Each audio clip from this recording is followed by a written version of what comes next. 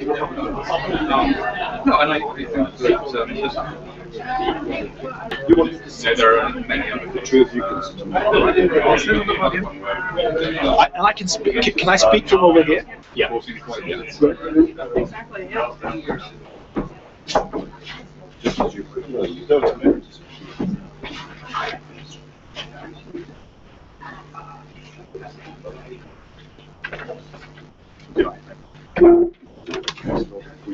Yeah.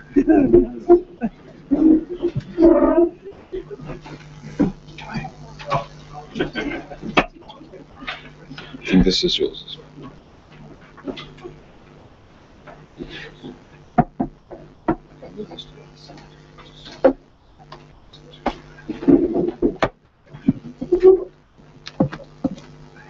I just landed. I'm sorry, I just landed.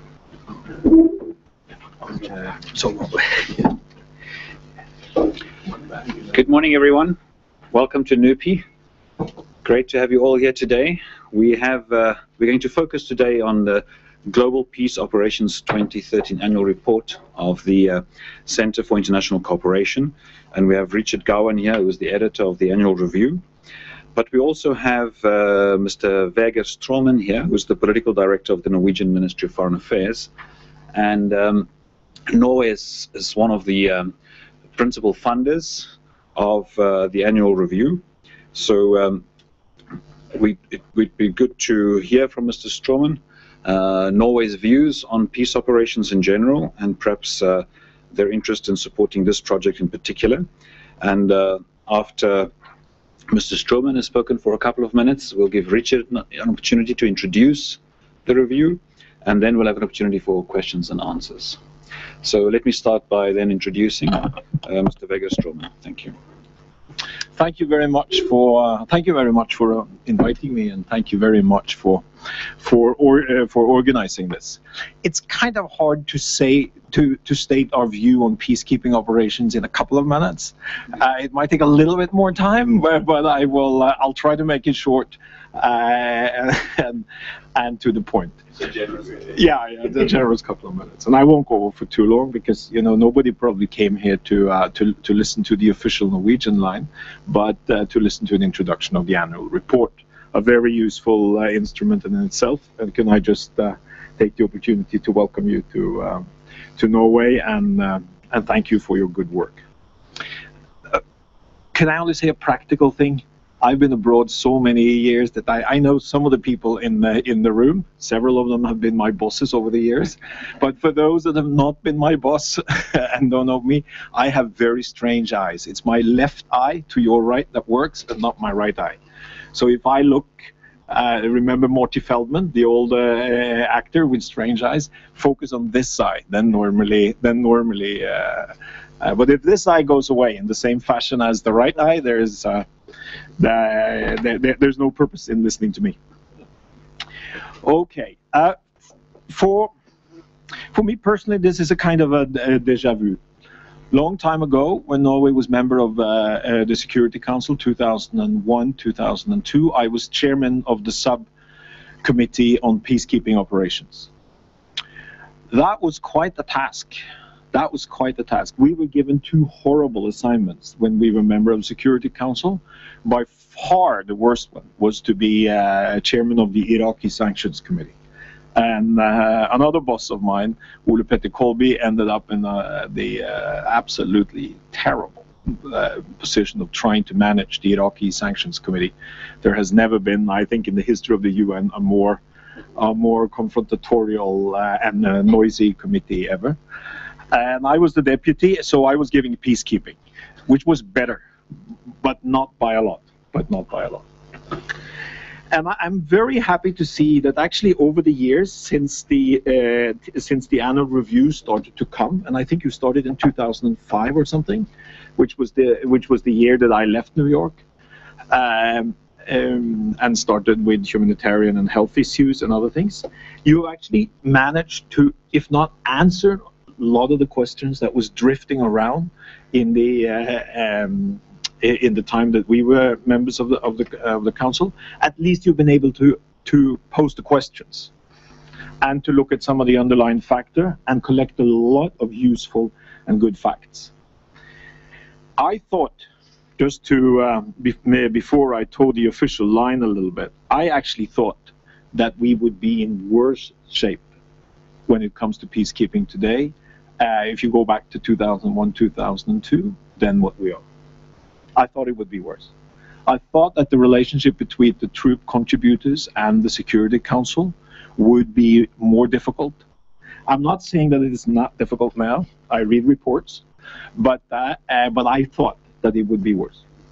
I thought that and I come out with an old legal background, so just the idea that you use force on someone's territory with forces from somewhere else, and that the decision makers are not part of the force, that was close. That was such an immensely tense operation, and as power shifted throughout the world, it would bring with it almost impossible problems. As long as there was the reasonable balance between the force and those that made the real decisions, not the consultations, the real decisions, you would avoid the worst. But somehow the incentive structure, and I would be very interested to hear your views on this, how it has worked. I thought actually that the confrontations would be much worse. Norway has been over the years great supporters, not only of peacekeeping itself, but also to a large extent research and fact-finding and collecting of data and trying to think through some of these issues in a systematic fashion.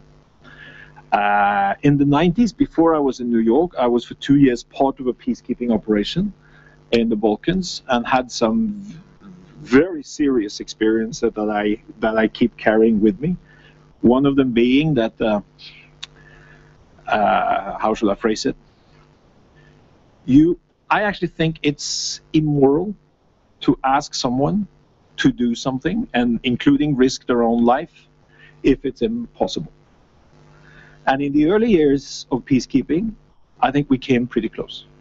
We came pretty close at asking people almost to risk their life for political purposes of those who made the decision, but it was close to impossible. I'm not saying that we went over the line, but you know, when we were in Bosnia and someone is shooting at you with a 135mm artillery piece, and you receive instructions that you should go and establish peace or rescue someone or establish some kind of safe zone or whatever it was, you come pretty close. So given all of these things, and this was in the mid-90s, so given all of these things, we actually have come a long way. But the fundamental issues there, how on the planet do you organize, bring legitimacy, bring effectiveness into an operation where you use force on someone's territory, using forces that not correspond to those that send them or those that receive them, will always remain there.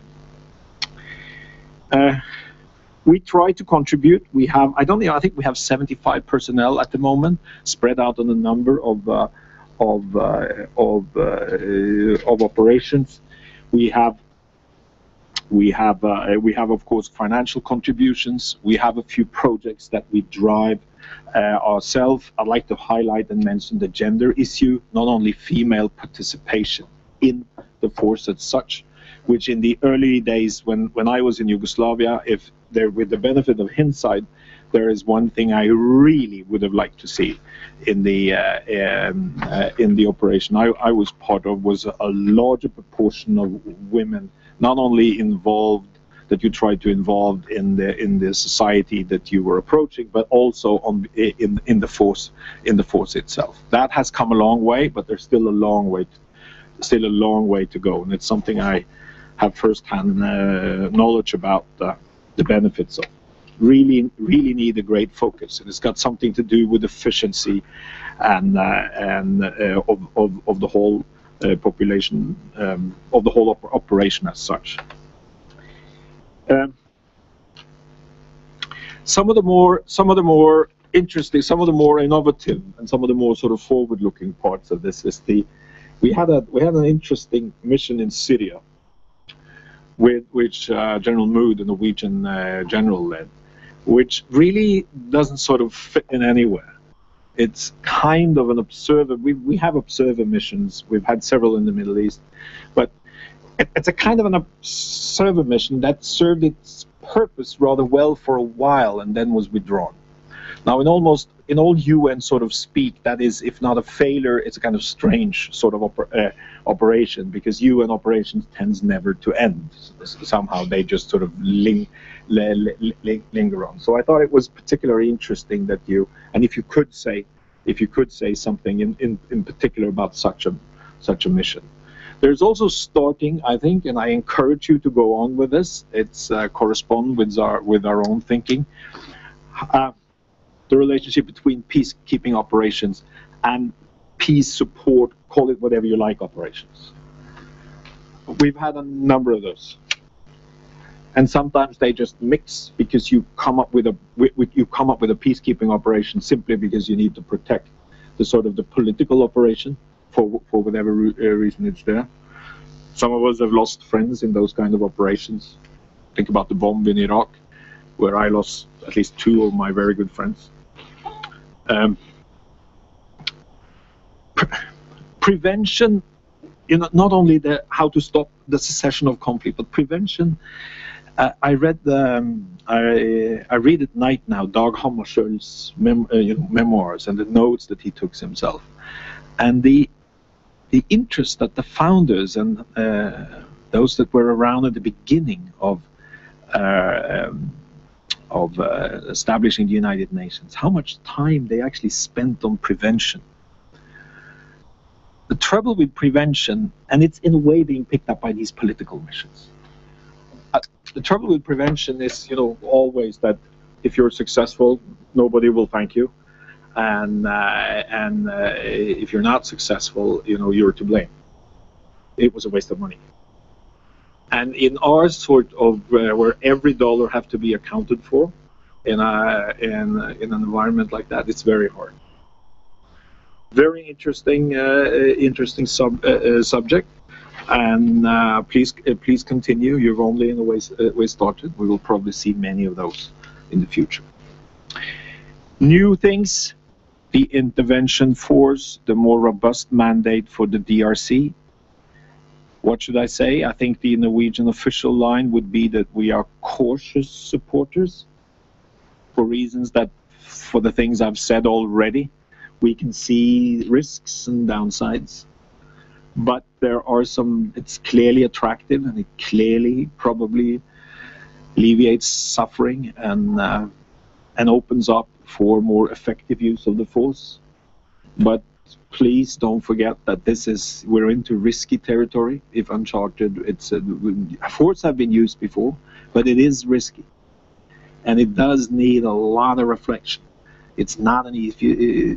The only thing I would be afraid of if it was people thought that was very easy and that there was clear answers to the force that is being sent to the Congo. Somalia also, back in Somalia and being led from Mogadishu, also very interesting. A final note maybe on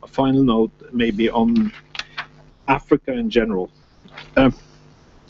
When we were in the Security Council and had a direct hand in these things, 2/3 of the time in the Security Council was spent on African issues, and most of them had to do with peacekeeping operations, and very much the meticulous sort of organizing and sorting out of mandates and back and forth, and who was going to pay for the UN radio and things like that.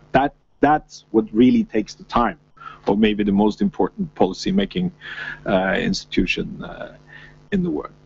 But there wasn't really a lot of African input as such. There were some others that always volunteered to speak about African issues with long African involvement, and they were good. But the difference now, when I flip through your report, is of course that the Africans themselves not only not only sort of seizes the opportunity and takes responsibility for it, but have a kind of active dialogue and political process among themselves about it, which is a very good thing. It will expose all of us that are interested in peacekeeping to a lot of African politics, which is complicated, and maybe a lot of it not for us necessarily to have fixed answers about, but it's certainly interesting. And maybe there's a key there, and this is my final thought when I was sitting on the plane this morning thinking about it. Maybe there will be a learning curve there.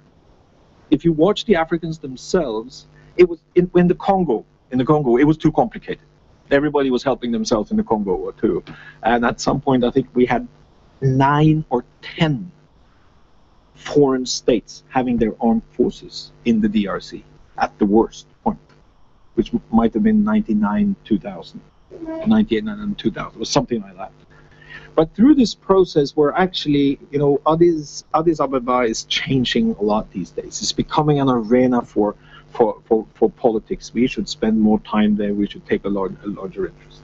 That through this sort of that we all in a way being exposed to inter-African politics, we might all of us be able to contribute to peacekeeping in a much better way, because most of the huge challenges still are in Africa, and you can rest assured that we will be interested in this. We will contribute to this. We're not going to go away. We're not going to try to shy away from that. There are huge dilemmas in modern peacekeeping, but we want to, with others, walk down that avenue. So thanks a lot for doing this, and please introduce the report.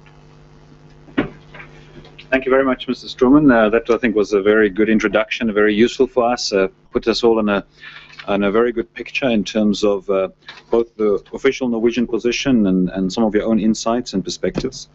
We're now going to ask Richard Gowan to introduce the report, and I think more than introduce the report, share some views with us on how you see current developments and trends are shaping up. Thank you. Thank you very much, Cedric, and thank you, Vega, for your very generous words. We at the Center on International Cooperation are extremely grateful for all the support that Norway gives us in our work on the UN. And our work is not only confined to peacekeeping, but also covers issues such as the post-2015 development agenda. And we have very much enjoyed working with your colleagues in New York on that, and look forward to doing so again in future. But thank you specifically today for your support to the annual review of global peace operations. Norway was one of the founding fathers of this project back in 2005. Like you, I'm experiencing deja vu. I recall presenting the very first edition of this volume in 2006 in this very room with Espen Barth Eide. Since then, Espen has gone on to run the Defense Ministry and the Foreign Ministry. I have continued to work on the annual review.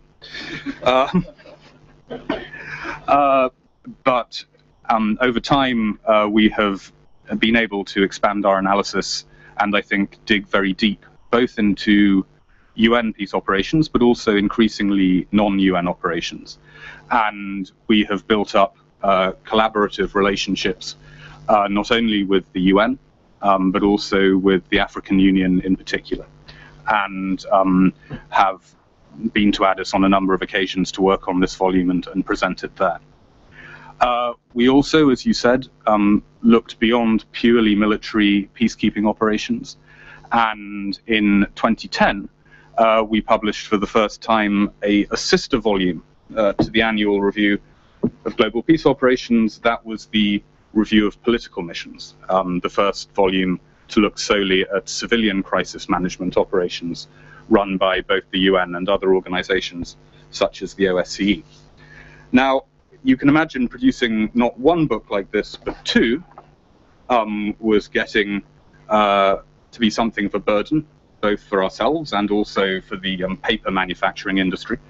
So this year we decided to combine our two reviews of peacekeeping operations and political missions into a single, extremely fat annual review of peace operations 2013.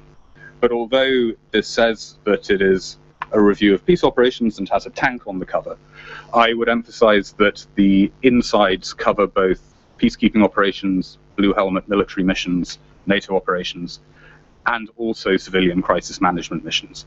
And one thing that we are aiming to emphasize through this merger is that crisis management exists on a spectrum that can begin with the work of a single UN envoy, such as Kofi Annan or Lakhdar Brahimi, can run through small military missions, such as that in Syria to which you referred, large-scale civilian crisis management and peace-building operations, such as the UN mission in Afghanistan or the long-running OSCE presences in the Balkans, and then all the way up to really very large-scale military operations, such as those of the UN in the Congo, or even larger still, NATO in Afghanistan.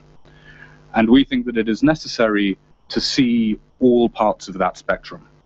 And at a time when we know donor governments are under financial strain, and many classical troop contributors are under a degree of military strain and financial strain, it's really very important that policymakers look at all the range of crisis management responses to new crises, because sometimes a military mission is essential, but in other occasions a civilian operation can be an effective, lower cost, and in some ways more politically acceptable alternative. And so that's one reason why we decided to merge everything into a single volume, because we hope it will help people think about the links between civilian crisis management and military crisis management. What are the main messages that come out of this volume? The volume covers events in 2012 and also in 2013. And that combination, I think, brings out the fact that we have just passed through a very dramatic period of change for UN peace operations, a period of dramatic change that is still unfolding. As the book emphasizes, in 2012, peacekeeping seemed to be relatively stable, or even on a slight downward trajectory. Over the first decade of this century, UN peacekeeping expanded very, very rapidly. And we went from having around 12,000 peacekeepers in the field to roughly 90,000 peacekeepers by the middle of last year. That was driven primarily, as you say, by operations in Africa. Peacekeeping, when I first came here in 2006, was a booming industry.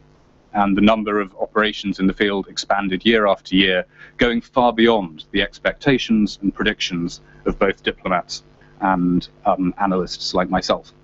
And we all shared the fear that you referred to, that this system would eventually fall apart, that peacekeeping would become overstretched simply because of the scale of the operations. But since the financial crisis, we have seen that growth in peacekeeping reach a plateau. And from about 2008 until 2012, the number of peacekeepers deployed by the UN remained relatively steady, as I say, around 90,000. There was some investment in civilian crisis management, in part because it was seen as a cheaper alternative to military peacekeeping. So in Libya in 2011, it was decided to deploy a political mission to help the post-Gaddafi state rather than deploy peacekeepers. That was in part driven by political considerations and the sort of calculus I was just talking about, but it was also driven by financial factors. Still, by the middle of last year, there was a sense that a number of long-running operations could also be drawn down. The missions such as those in the Congo, Liberia, and Haiti, which had been on the ground for a very long time indeed, seemed to be approaching the end of their lifespan. And there was a lot of talk in the UN about consolidation, about gradually shrinking the overall number of peace operations. And this looked like a very positive future, because it would allow the UN and other organizations to concentrate their military efforts and their political efforts in a more targeted way on a reducing number of missions. That was the picture in mid-2012 when we started work on this volume. There was the obvious anomaly of the mission in Syria. But the mission in Syria only involved at most 300 military observers and about 100 civilians, representing a fraction of a percentage of the overall global peacekeeping deployment. And I would argue that the mission in Syria should not even be described as a peacekeeping mission at all. Frankly, it was a war-watching mission that was deployed in an effort to deter the Assad regime from continued brutality. It was very clear from the outset that it was not big enough to have that deterrent effect. And I believe that Susan Rice, the then US ambassador to the UN, said on the day that she voted for the mission that she expected it to fail. And she said that in public. So the Syria mission was a desperate effort to try and affect the thinking of Assad. What strikes me, reading the account of the mission in this volume, is actually how bravely and professionally the men and women who deployed to Syria behaved. Most of us around the UN thought that the mission would probably never even reach anything like the goal of 300 military observers. We thought the risks were simply too high, that the UN would probably leave most of its personnel in Cyprus or Beirut and never actually really get out and see what was happening in the field. It's a huge testament to General Mood and to those who served under him that they not only deployed, but they deployed beyond Damascus. They were able to report directly on atrocities such as the Hula massacre. Those personnel put themselves at huge risk for a mission which many of them already realized was failing. And I think that it is actually a tribute to those who work for the UN that they kept on trying even as the mission failed. Nonetheless, and I think that also relates directly to your question about the immorality of sending out peacekeepers to places where there is no peace to keep. Nonetheless, as I say, the Syria mission was an anomaly both in terms of doctrine and trends, and it didn't really affect the overall picture for peacekeeping.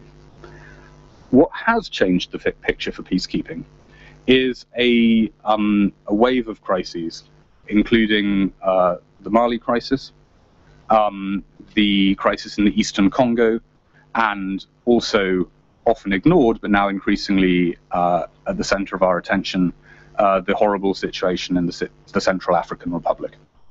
And those crises are demanding the deployment of new peacekeepers, and in the case, well, in all three cases, there's a demand for peacekeepers to take on increasing risk. The mission in Mali has already been the subject of a terrorist attack. Although it doesn't have a mandate to go out and shoot terrorists, it is mandated to operate in a very dangerous environment and manage risks from Al-Qaeda-related groups. The mission in the Congo, the intervention brigade that was added to the mission in the Congo did have a mandate, as you said, to take on offensive operations, moving from peacekeeping to somewhere between peace enforcement and warfighting.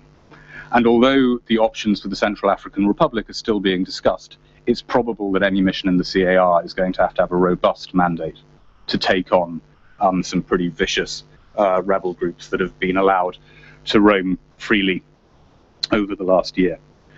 And so these new missions are going to, well, are already driving up the number of peacekeepers worldwide, once again. Really significant growth in peacekeeping, the overall peacekeeping deployment, because we need thousands of troops in Mali and probably in CAR. And they're also changing what we think peacekeeping means, because we are seeing a drift towards something that blurs the line at minimum between peacekeeping and peace enforcement. And very frankly, the UN and other organizations are trying to catch up in doctrinal terms and operational terms with this demand for a more aggressive form of peacekeeping.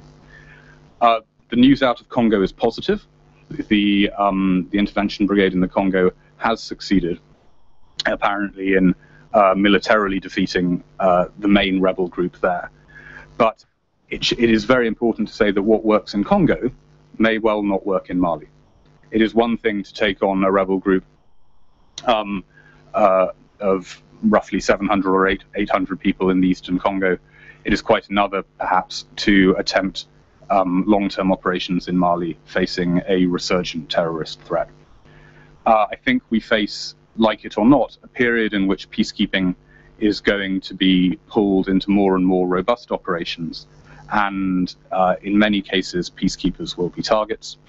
It's worth saying that in those environments where peacekeepers deploy, they're not the only potential international targets. Humanitarian workers, development workers operating alongside the peacekeepers may become targets too.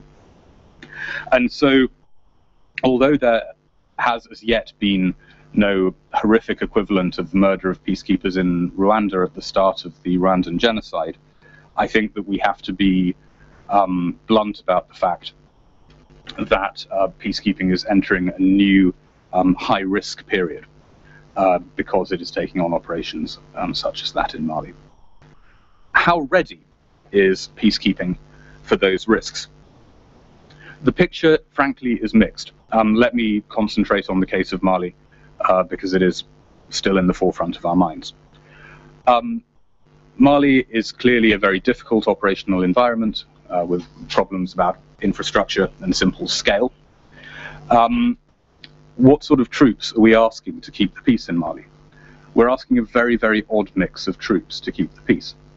The bulk of the current UN force in Mali comes from neighboring African countries. And although some of the troops in Mali come from fairly high capability African militaries, others, such as those from Burkina Faso and Chad, clearly suffer from major capacity problems that really affect their ability to operate. And we know that the Chadian military has a track record of employing underage child soldiers. It is very concerning that we are asking units of that type to be part of UN peace operations, although frankly it is a matter of necessity. Equally, a number of European countries, including Norway, have put forward personnel for the Mali mission. And just a few weeks ago, the Netherlands offered special forces, intelligence personnel, and even 4 attack helicopters, Apache attack helicopters, to go to Mali. This represents a completely different level of military capability. And I think the question that faces UN peacekeeping is, can it continue to find sufficient numbers of high-end troops to take on robust tasks? Or is there a risk that as UN peacekeeping grows again, it will rely more and more on relatively low ability, relatively poorly equipped units? I'm not questioning the bravery, I should add, of many of the less well-equipped peacekeepers who we send out to missions, especially in Africa. I think that African peacekeepers, for example, suffering from major equipment gaps, have undertaken extremely dangerous tasks and sometimes lost their lives in Darfur. And I do not for one second want to seem to question their courage or commitment. But the reality is that there is a risk that UN peacekeeping will rely increasingly on low capability troops because they are what is available. And it's incredibly important that we not only provide some European capacities to support UN peacekeeping, but also we continue to support capacity building in Africa so that high capability African forces are available on the continent. And also we continue to have constructive dialogues with other providers of peacekeepers, especially in Asia, who can offer the capabilities that UN missions need. One worrying trend that we have seen in the period that we've been working on the annual review is that India, which has long been considered one of the primary contributors to UN peacekeeping, has grown increasingly wary and increasingly weary of its UN commitments. And India has actually reduced the number of soldiers it's providing to the UN. It has also significantly cut back on the number of helicopters and other important military assets that it gives to the UN. And that is a trend that I think we need to reverse, if we can, through dialogue with our Indian partners. A more positive trend that definitely comes out in this volume is that a number of other Asian militaries, such as Indonesia, more recently Vietnam, have been offering units for UN peacekeeping in numbers that they did not offer before.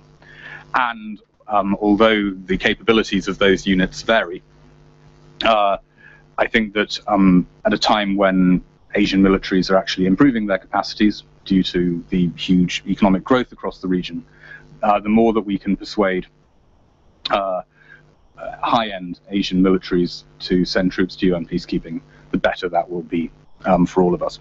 It's worth noting that in Lebanon, traditionally seen as an area where European countries lead the UN force, at least last year, Indonesia was actually the single biggest contributor of troops. And that's the sort of positive collaboration with Asian militaries that we should be promoting.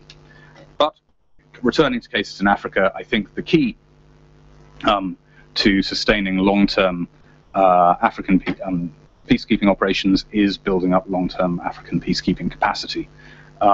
Something which Norway has done a huge amount for, a lot of your partners have contributed a huge amount to, and which Cedric knows far more about than I do, so he may have some words on that. But it is still a work in progress.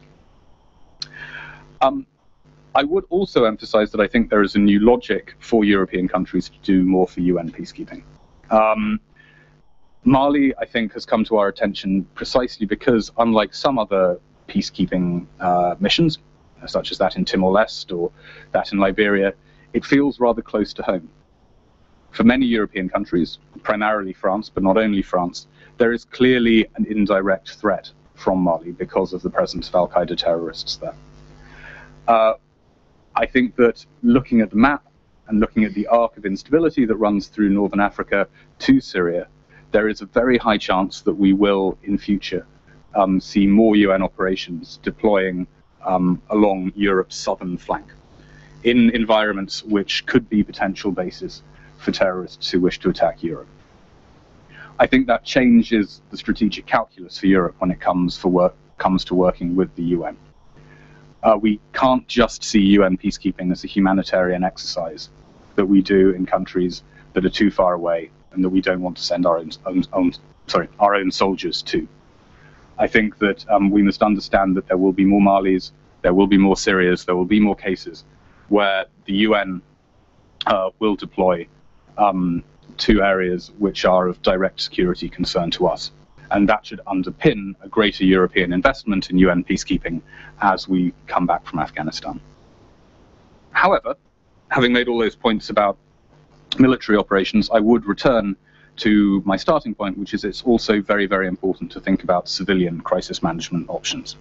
Civilian crisis management is going to be a growth industry alongside peacekeeping in the years ahead, sometimes literally alongside peacekeeping. If you look at Somalia, another case that has been of concern to both European and African countries over the last couple of years, we see African Union peacekeepers working alongside a UN political mission. In Afghanistan, as NATO draws down, there's going to be increasing responsibilities for the UN assistance mission in Afghanistan, attempting to support the Afghan government as it transitions towards standing alone. And more generally, I think that we are going to see a new emphasis on UN diplomacy, like the Brahimi and Annan diplomacy in Syria. As you say, preventive diplomacy is highly unpredictable. It doesn't always succeed. But it's also a mistake to think that UN diplomacy is just about getting a few smart people in a room. It's also incredibly important that we ensure that the UN and other organizations have the full range of experts that they need to take on tasks like mediation, constitution writing, and the economic aspects of peace building. Although it's sometimes very hard to get troops for UN missions, it's also very difficult to get the right civilians for UN missions in many cases. In the Somali case, there are major problems with security, but there are also real problems getting the right civilian experts needed for that mission, and that's actually slowing the startup of the UN presence in Somalia quite significantly. Again, I think that it's incredibly important that a country like Norway, with its own long experience of contributing personnel to civilian crisis management, should be identifying more of those experts and finding ways to get them out into the field, either working for the UN or for other actors. Because civilian crisis management is not something that can simply be left to amateurs. So, in conclusion, we seem to have entered a period where the demand for crisis management is only going to rise. As NATO pulls back from Afghanistan, I think it is unlikely that we will see very many more large-scale NATO peace operations in the near future, although I note that NATO is probably now going to do some work on security sector reform in Libya.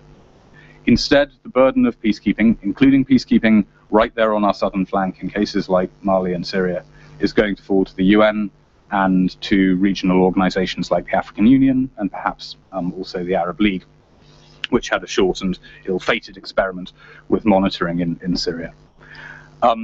It is incredibly important that despite the withdrawal from Afghanistan, we recognize that crisis management remains a foreign policy priority for all countries, and that we continue to invest in the personnel and the equipment and the civilian expertise that those missions need. And I hope that by looking through this very long book, you will be able to find some more ideas about the sort of assistance we should be offering to all these missions.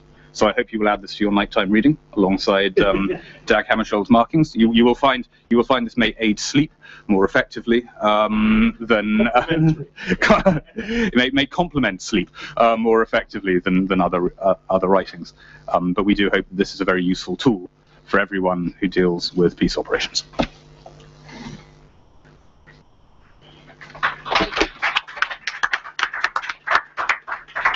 Thank you very much, Richard, for that tour de table for peace operations and also introduction and overview of your report. Now we don't have to read the whole report. We've Yes, you do. But we will certainly go into it where we need more information and as Vegard said earlier, very useful that somebody is collecting all these facts between two covers and that we can all refer to them.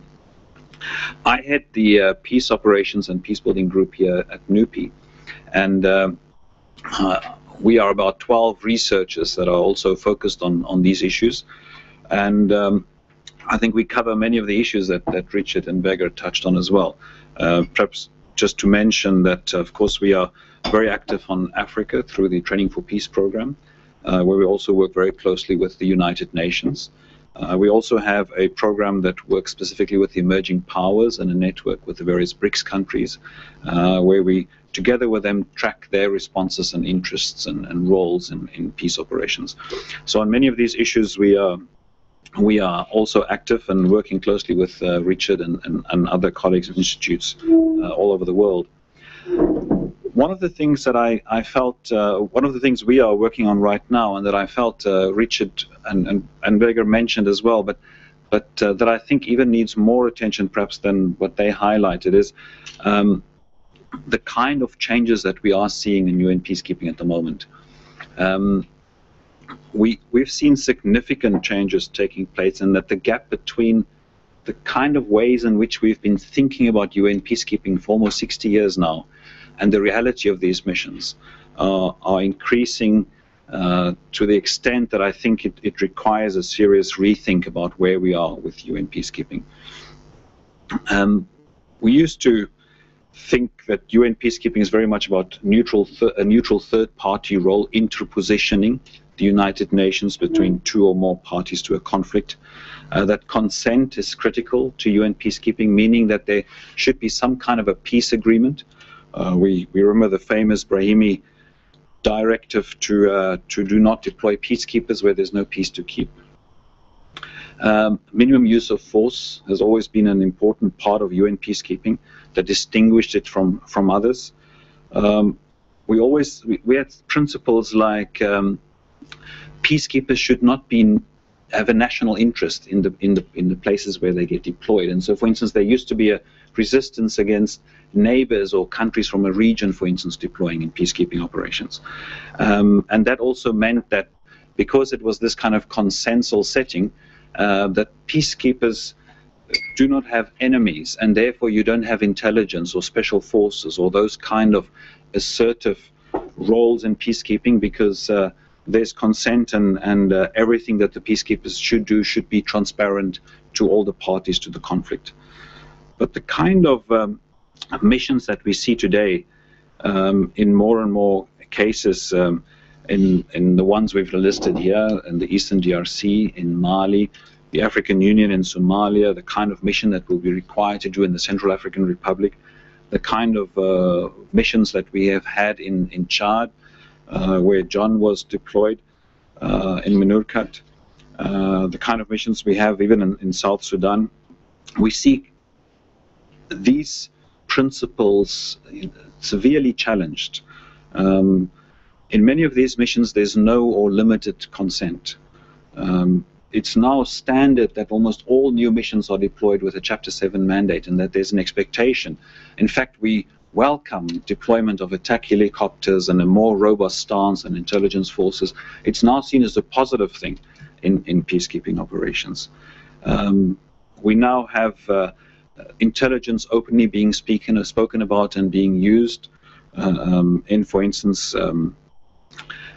Mali and other places, and we see national interest now as critical success factors to these missions. Countries like Chad, Mauritania, Niger, that are deployed on their own borders with Mali, something that we would never have thought of before, but that we now see as necessary in this kind of context. So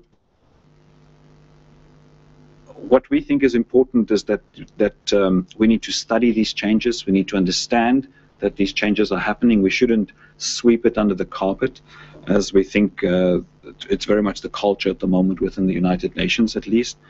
We're not taking a stance where we say these changes are positive or negative, but we are saying that it's important to recognize that they're occurring, because continuing to manage these missions with the old expectations, the old principles, when they've radically changed in practice, may cause serious problems, such as Richard mentioned. And so this is part of what we are very much involved in at the moment. One of the interesting things is I think that Vega highlighted, is that despite these changes, peacekeeping is not in crisis, and I think that is why these changes are perhaps not so in our face at the moment. There's no Srebrenica or other crisis at the moment that's forcing us to face up to these changes. They are occurring on a kind of a slow, evolving, day-to-day basis, and only perhaps those of us who are really studying this in a very close manner realize how significant these changes are. I've mentioned that we are, of course, very involved working with the African Union, and also with the relationship between the United Nations and the African Union. One of the things that I think we are particularly interested in, and I have a question for Richard, perhaps, that he could come back to in the question time, is the division of roles between the African Union and the United Nations. We've seen before that there used to be this emerging comparative advantage between the African Union and the United Nations, where the African Union would deploy, for instance, in Darfur and Somalia, Burundi, in places where it was perceived that there's no sufficient peace process in place for the United Nations to deploy. Consent is not there, etc., the things I mentioned before. But increasingly, we've seen in the last couple of months, especially, for instance, in the Eastern DRC, a mission which previously one would have thought perhaps the UN would leave to the AU, but where it was decided that the intervention brigade would actually deploy as part of the UN mission. We've seen the UN take over the Mali mission, perhaps under circumstances that in previous times or years we would have not thought as ripe yet for the United Nations to take over. And we see the UN now already taking more and more of a role, already proclaiming that it will most probably take over from the AU in 6 months or so in the Central African Republic, or that it may have to deploy even sooner if things more seriously deteriorate. So my question here is, what is it that is driving the United Nations to be more and more willing to take on this role, which it previously would have been quite happy to leave to the African Union? Is it financial pressures, or what kind of pressures are the driving force behind this, I almost want to say, encroachment of the United Nations on the AU's previous terrain, if one can put it in such institutional rivalry terms. So I just wanted to introduce those thoughts about the changing nature and evolution of peacekeeping, which we think is important and very relevant to our session today. And we now have about 30 minutes or so for questions and answers. So I'll open the floor, and I'll take about 3 or so questions, and then go back to Richard and also to Vega if he would like to comment. And then we go for another round of questions. Did you want to respond to something before? Yeah. Please do. Could I just make Yes, one comment please. on what you said? Because I thought it was... this might be a little bit outdated, but we'll hear what Richard and you think about it. But very often, at least around in the Security Council, and I still think it is, it's not so much a question of a peacekeeping operation. You're just looking for a UN presence, a kind of instrument. So I'm coming back to a great friend, Ian Martin, who wrote this article where he was starting to play around with an idea that we should tailor-make an operation that in a way fits the conflicts at such that a kind of that to think too hard about how you organize peacekeeping might not be the answer. You need to really know where you're going and what you need there. Because very often the debate and the discussions among those that really make this, decisions, they don't really have a clue how many troops you have there or what's going on. You want to see an SRSG, you want to see a person in charge, you want to see someone who can go and see difficult rebel leaders, you want to have an actor, you want to have a presence. How that presence, UN presence or international community presence, whatever you say, is tailored, what it looks like, might be a secondary question. That's a very interesting thing, and could mean open, in a way, a whole new chapter for peacekeeping. We have some examples. I'm sure Richard could pitch in a few things. Secondly, very quickly, the notion of neutrality. I think we've learned a lot about neutrality in international politics and relations since the wall came down. And neutrality, yes. And I also think that I wouldn't say that the early, the people that started out as that they were naive in any way, but I think at least around in the Security Council, there is the notion that when the UN is there, you are part, I wouldn't say you're part of the problem, but at least you're part of the issue. And that's very often why you are there. Because you do represent, there's someone behind, there's someone's interest behind your presence. And it's not always only humanitarian concerns. And I think that's not necessarily a bad thing always. The notion of neutrality has its usefulness, but also the fact that when you do inject an element like the UN, you do become part of the issue. But then you also have to accept that you get enemies. If you are in a place of armed conflict, of high tensions, we all have enemies.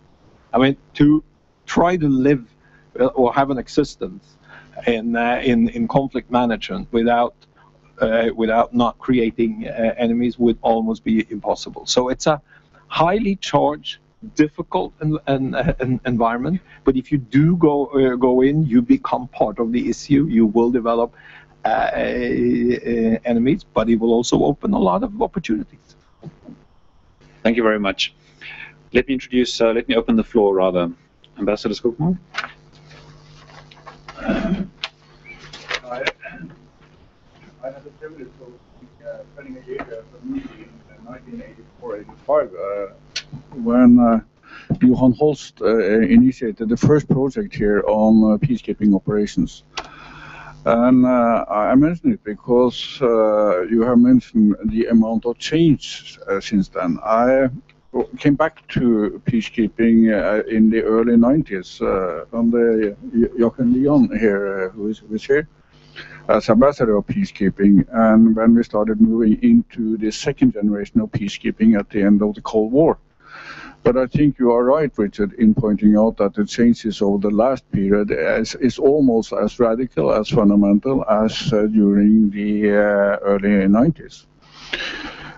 Because really almost everything has been in motion. The key concepts and principles, the operational principles, the introduction of the civilian and political dimension into the operations. So really a lot of things have been set in motion.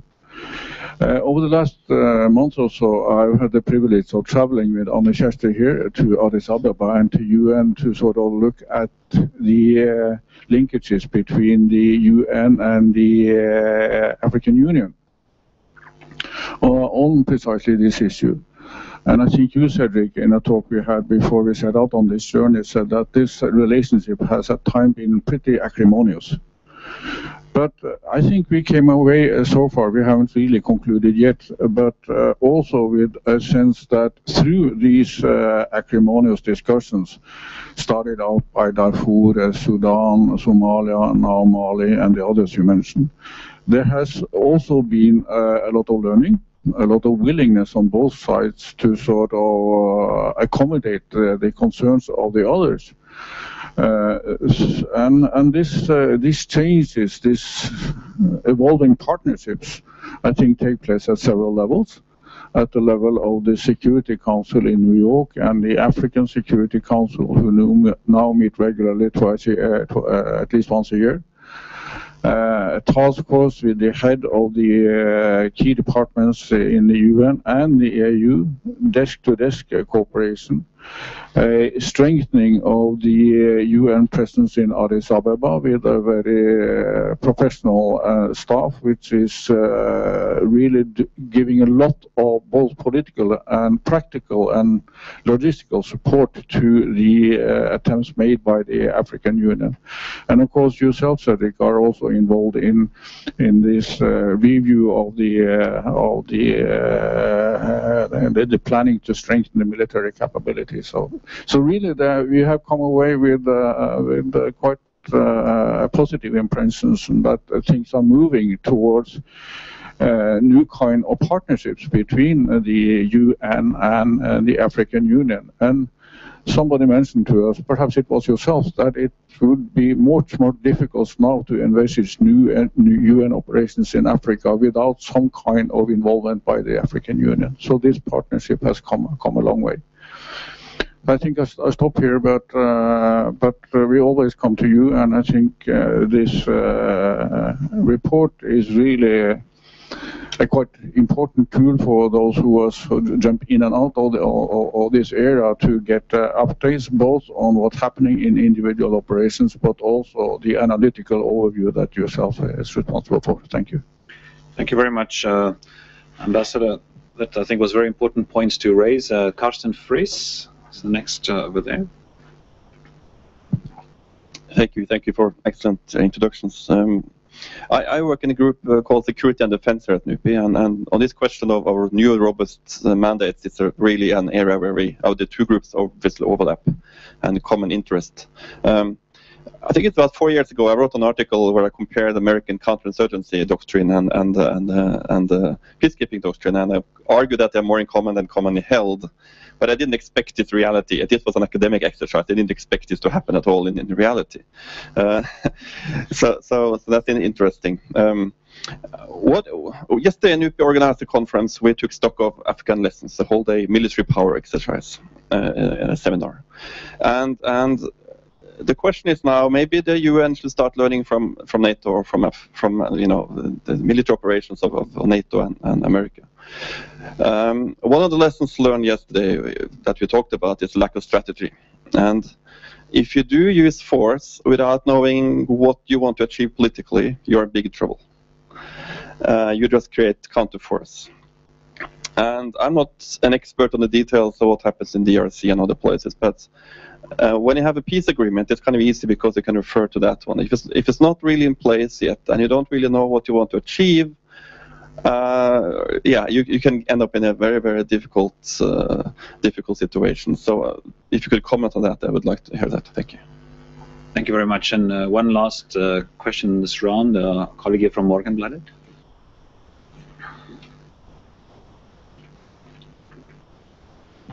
Thank you. I just want to add that I want an answer to what Cedric mentioned, that what is driving this change in mandate and change in profile of the peacekeeping missions. I'm really curious about that. And also one suggestion or one answer that maybe both of you can comment on is that I have spoken to people at the defense forces here in Norway saying that, well, they have been used to practicing what they are training in camps in Norway now by going to Afghanistan, and really they are really top trained people because they practice what they learn. So next year when they're out of Afghanistan, what comes next? And is one of the driving forces that defense leaders in the West, they want their special operations units to keep on practicing what they learn. Is that a possible driving force for this more robust mandate? Thank you very much. Let me ask Richard to respond to those questions and comments. A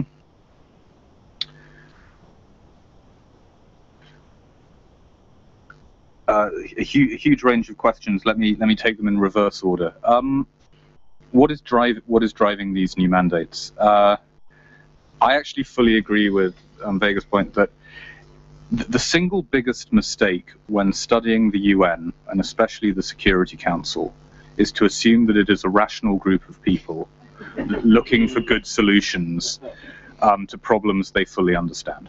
The reality is that most decision-making in the UN is a matter of compromise, and sometimes you get very, very bad compromises, like I think the one that led to the deployment of the Syria mission, where it was always clear that the members of the Security Council did not have a shared political vision of that mission. And in other cases, members of the Council are quite honestly, but under a lot of time pressure, just coming up with the best solution they can find to a problem. And I think that was very much the story in Congo in particular. I don't think that there was a strong sense among members of the Council that they were fundamentally changing the future of peacekeeping. I think there was just a huge amount of frustration with the situation in the Eastern Congo. There was a sense of humiliation because in November 2012, rebels had overrun the city of Goma, and there was just a desire to find some sort of response. And actually there is an essay which I wrote in this book that looks at the Congo case, the Mali case, and the Somalia case, and says that in each one, you don't see a clear strategy emerging, coming to your point. You see the Council just grappling with problems and coming up with the best solution that they can find. And I think that it is a real source of concern to officials at the UN that they're being given these mandates which they do not think are always completely thought through. There's a second essay in this volume that emphasizes that it's really essential that when you have these new higher risk mandates, that you have really first-class commanders and political officials representing the UN on the ground to implement those mandates. And if we are moving towards success in the Congo, it is in part because you have a very good German civilian head of the mission, Martin Kobler, and you have a very good Brazilian general, General Santos Cruz, directing those operations.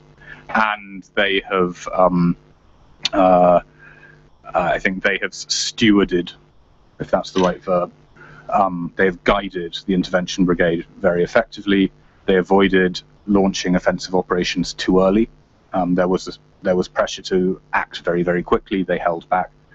And I think they have done a good job, along with Mary Robinson, the international envoy, of building up a political framework for the use of force. But and then you look at Mali, and you have an excellent Dutch civilian head of mission, Bert Koenders, guiding that operation. but we put a huge amount of pressure on the people in the field to make choices. And often it's the guys in the field who are having to work out the strategy after the Security Council has already said, you know, go on, do something. And I do think this sort of go on, do something mentality is quite strong in the Council at the moment. It's partially to do with immediate crises.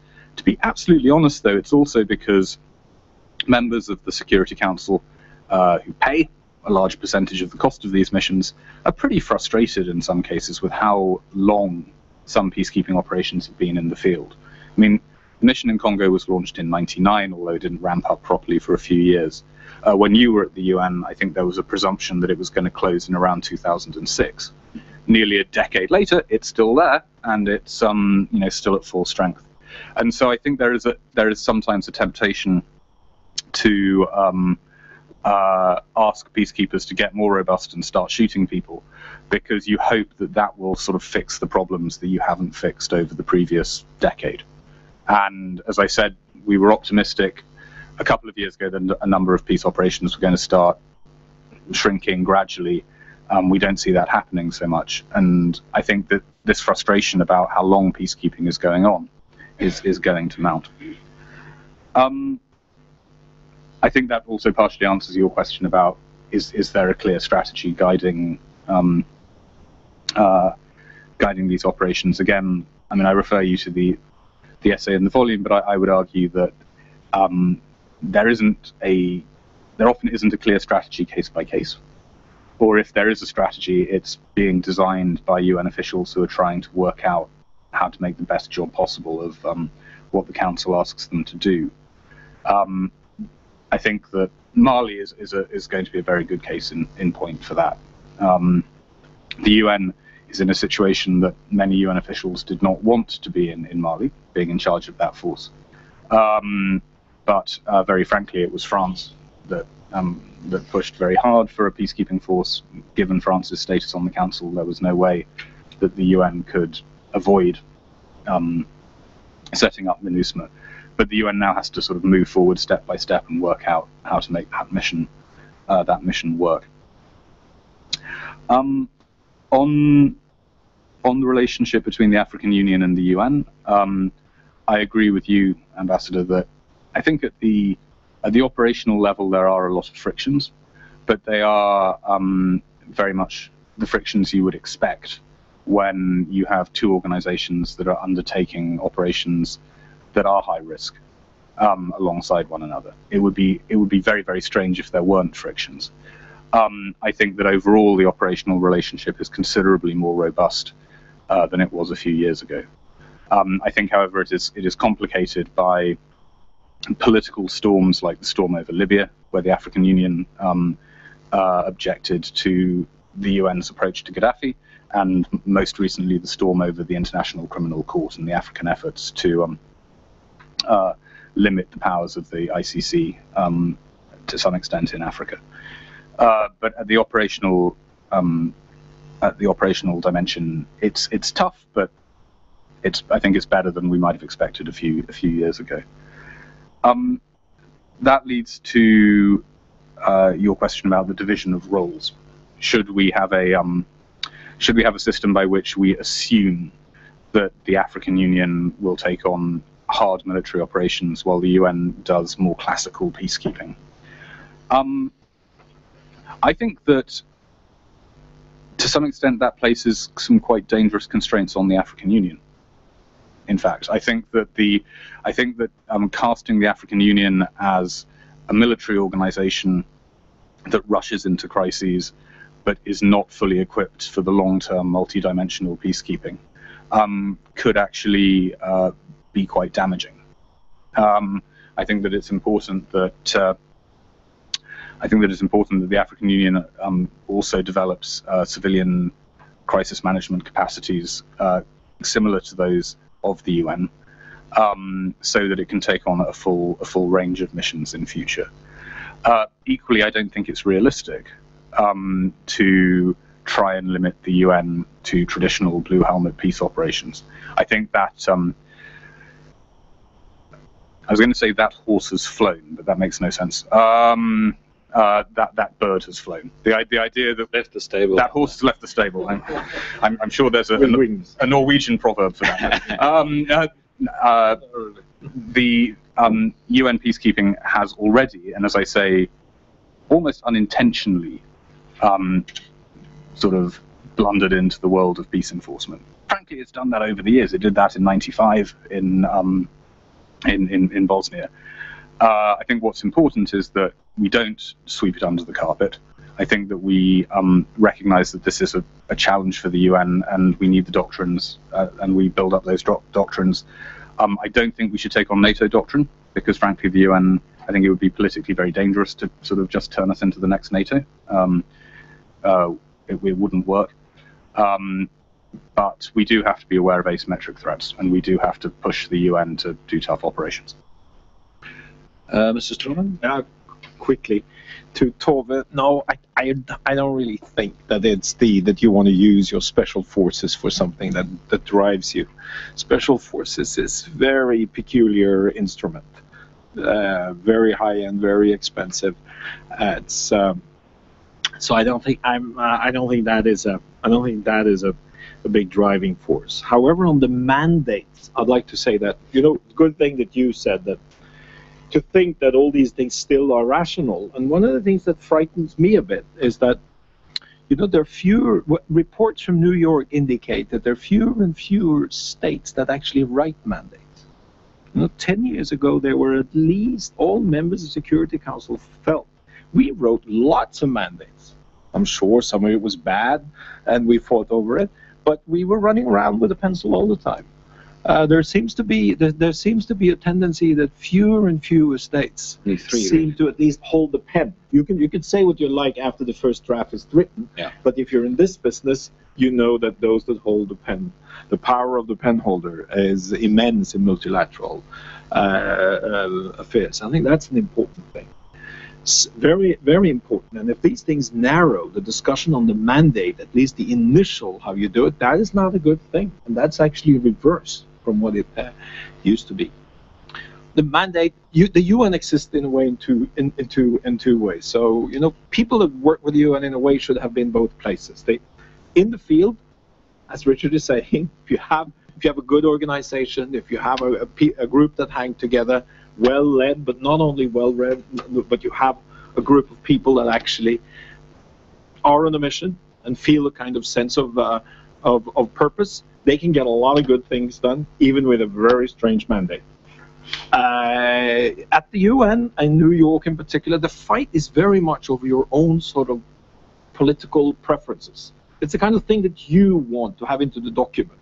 And then, if not the whole fight is over, if you get your thing into the mandate, you feel good and you write a good report. And that was in a way it.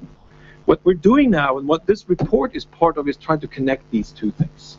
And like we have tried so much with the gender issue, it doesn't help to fight a huge fight in New York to get it into the mandate. Something also has to happen out in the fields of how you do it. Some mandates have been pretty strange. And then very often you don't hear anything if you're in the field from they send you the mandate and they hope that you do your best, which is an old act accordingly, like in colonial times, read the instructions and act accordingly, whatever that means in English or any other language. And I remember when I was in the former Yugoslavia, some of you might be familiar with Shashi Tharoor, whose command of the English language is absolutely brilliant. He's one of these Indians that can write anything in English, and you will, it's beautiful. It's almost poetry. And he got the horrible task, after every new resolution was passed, which was relevant to us, he wrote a cable. You could immediately see that it was Shashi who wrote the cable. It was gorgeous. It was so well written. But it very often basically said that very hard to figure out what this mandate is. Do your best. We will pray for you. See what you can do of good. Feel your own instincts. If you can protect anyone, please do. Don't risk your life too much. Do your best. We slowly we have to come in a way together from the field. I think it's very important to get the people in a way back from the field. What can you put in? And if you do put it in, what kind of measures should be done in the field. One quick comment on that before we go to our last number of questions. I think absolutely we see, as you've described, the Security Council forming mandates, trying to find the best solution and the problem, creating this kind of boutique missions that Ian Martin spoke about, driven by, I think, especially in this media moment and the media times we live in now, this kind of need to be seen to be acting decisively in the moment, on the one hand, and on the other hand, you have this tension with the field and the missions and people that need a doctrine and that need training and so forth, and the link between the two. So I think that that tension, as you mentioned, between the field, between the need to have some clarity, and on the one hand, and the political necessity of coming to mandates, and on the other hand, is exactly what's creating this tension between the two sides. One of the ways that I think that can be narrowed again is that those that hold the pen become more active in peace operations. And as we see now, for instance, with the Netherlands and others becoming more active, one would hope that that would feed back then to also that kind of direct back, behind the scenes and behind the floor, communication and information flowing between those taking the decisions and those in the field. Because the disjunction between who's actually doing it on the ground and who's taking the decisions at the moment, I think is also causing some of those tensions between the two. Okay, we have a large opportunity for a last number of questions. We have about 10 minutes or so left. Ulf, the director of NUPI, Ulf Sverre. Yeah, hello. Thank you so much, and congratulations with a very interesting report. And thank you to all three of you for excellent contributions. I haven't read the full report yet, but as I listen to it and have a look at it, I see it very much as covering the supply side of the peace operations side. And you made some remarks on this and the difficulties with the mandate, difficulties in getting trained staff, etc., capabilities. But if I challenge you to kind of, this would probably expand your report, but kind of two other elements I think would be important in having this kind of annual review of global peace operations. And that the first would be the demand side. How do you see it? Is it so that we are now entering a world where there's more demand for this kind of operations? So how is the demand side affecting kind of the global peace operations? So that's the first thing. And the other thing is, of course, whether now, based upon your assessments here, would you say something, are we moving towards a world where we are more effective in achieving the results in the ground, or becoming less effective? Are we more legitimate, etc.? So these things, as far as I see it, just by skimming through the pages, is not so well covered in the report. So the demand side and the actual results, whereas the supply side is very well developed. Thank you. Thank you very much, Ulf. Then Anne-Kjersti Frø from the Ministry of Foreign Affairs. First of all, thanks to both of you. I would just like to note one thing about the Congo case, and that is that in the Congo, the UN was in a way in a very difficult position because the fact that they didn't act when the M23 attacked was also becoming a very difficult problem for them, because they were seen as not being credible by the civilian population. So, I mean, being impartial is also a challenge for the UN.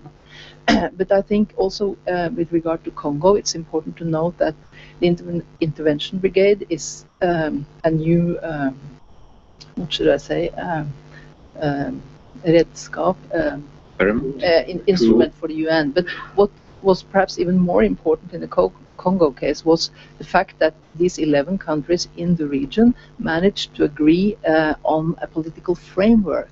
And I think we should be very careful not to forget the importance of the political process.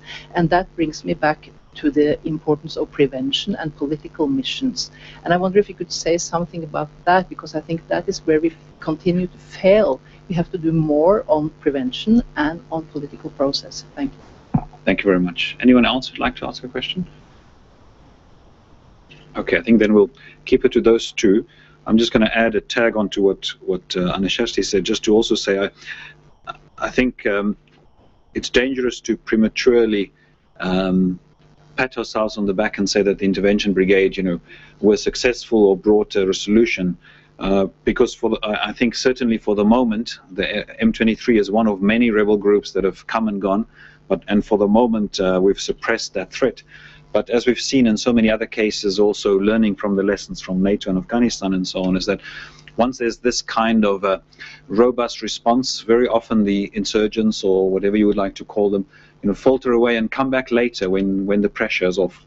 So the necessity of following up on the political process and using the security progress to make political progress is absolutely important.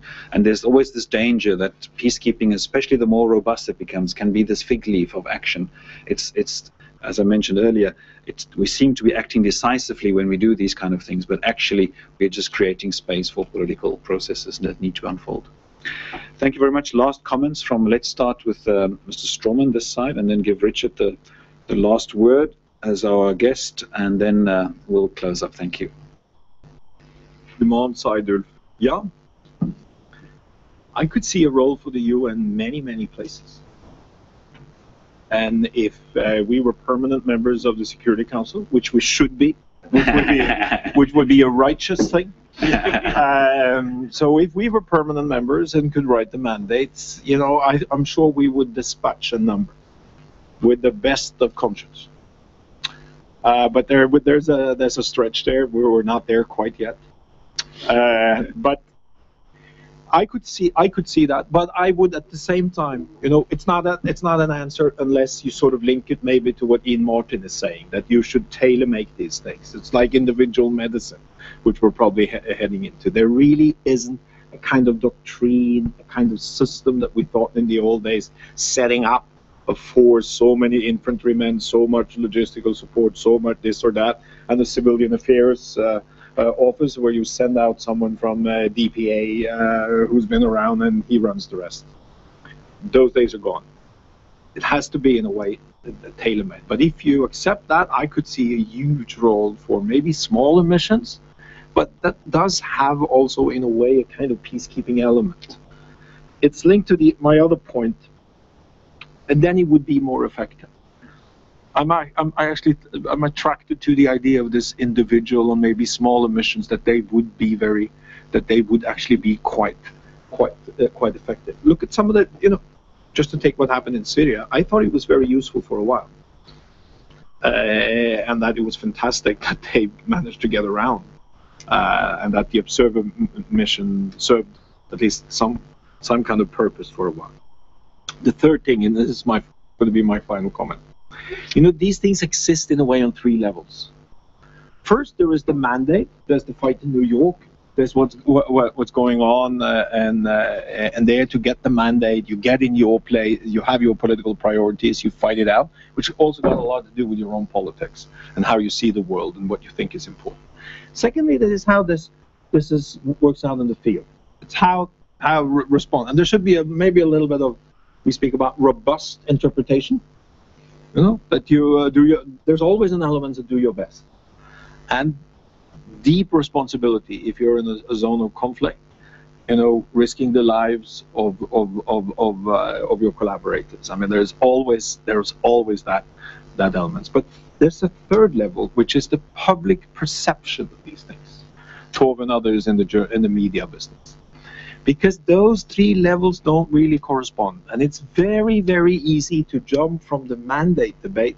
But the moment, you have the media at the door and the world attention and everything, you move one level up. It becomes the public perception of why you are there. And that you see, and you start seeing television pictures of armed UN, soldiers, units. Why didn't they do something? If they're there. I used to live for many years in America, and very often that is the angle that comes up. There's some armed international people there, so why don't they go and do something about these bad things that are happening?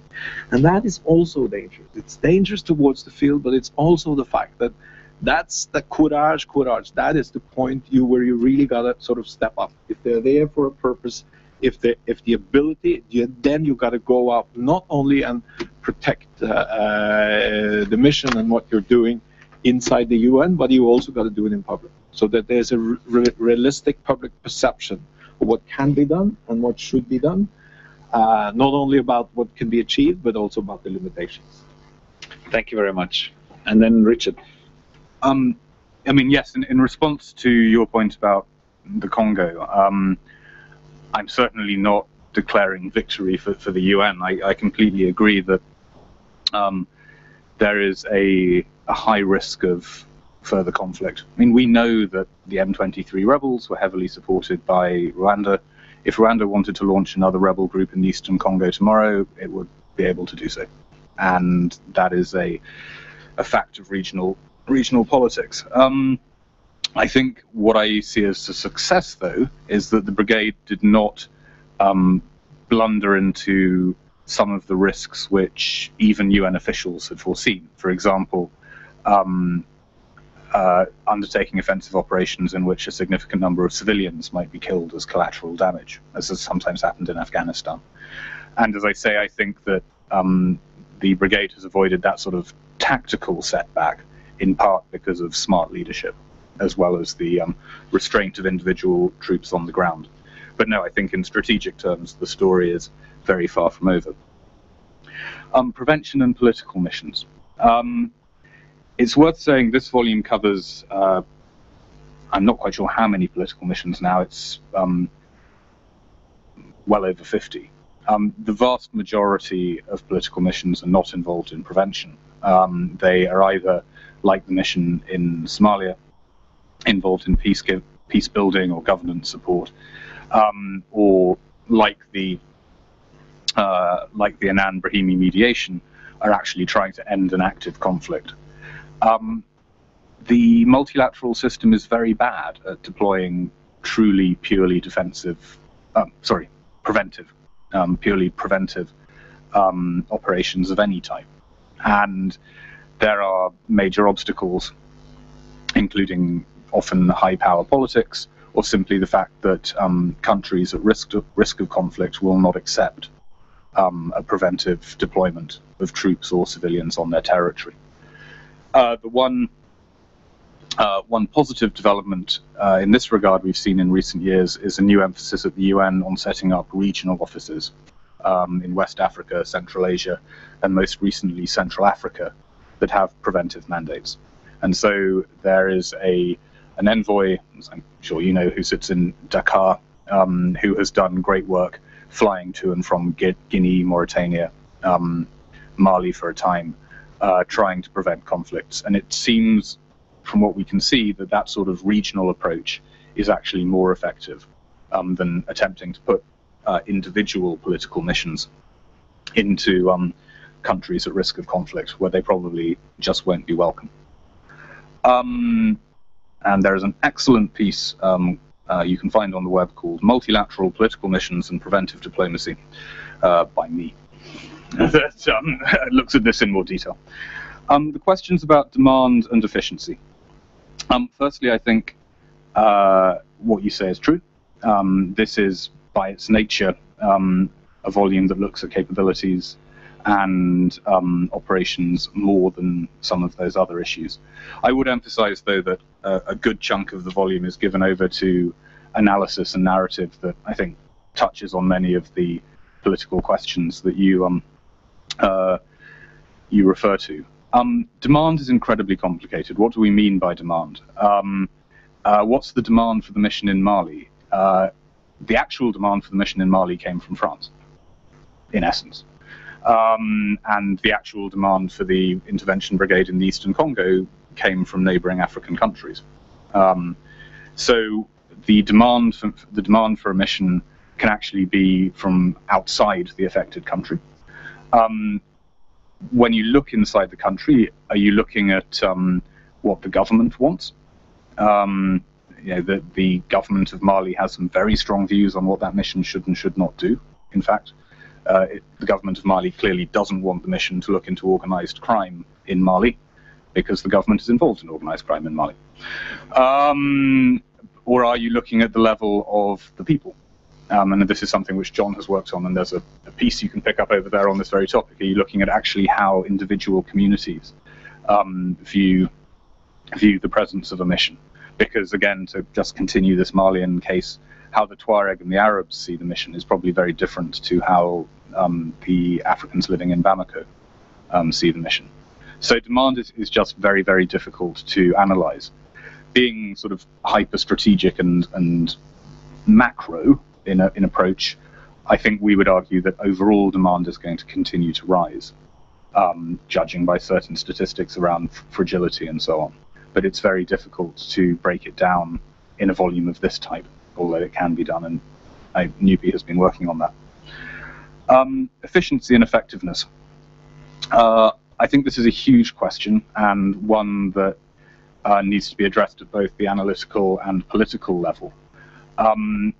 As I say, I think that for too long the Security Council has been satisfied just to have people on the ground in a country suppressing fighting. And this is why so many missions have gone on for so much longer than was expected. And from the Security Council's point of view, you know, everything being quiet on the Liberia front is actually all right. It's a pretty cheap way to avoid a humanitarian disaster and keep the media off the council's back. But I do think that we have to push for more thinking on what really makes missions succeed. I think that in the NATO case, although I don't study NATO so closely, the fact that NATO is leaving Afghanistan has made people concentrate quite hard on what has been achieved in Afghanistan and where there was success and failure.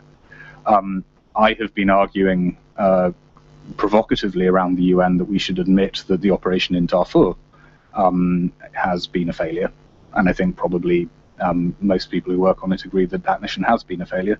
I think we should admit defeat and pull it out, and we should then look at why the mission has failed. But the Security Council will not do that because it does not want the blood on its hands that would result. But there is a great tendency, I think, with the UN as a whole, just to keep the mission going and say that it's doing all right, and never admit defeat or failure. And I think that is a real problem. Oh, Richard, you're leaving us on a little bit of a negative note. We needed one of your jokes to end the afternoon off. Maybe the Norwegian metaphor we were grappling for was the salmon or the cod escape from the net. It could be a different. Okay, thank you very much, Vegard Strømmer, Richard Gowan, for joining us here today, and thank you everyone for joining us and participating in this discussion and thinking together through how peacekeeping is evolving and changing. Thank you very much.